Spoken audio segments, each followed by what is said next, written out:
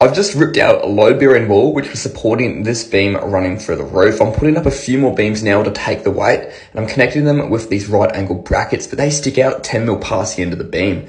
I'm going to mark those brackets exactly where they go on my new beam like this, and then I'm going to go through with my drill and drill all these holes.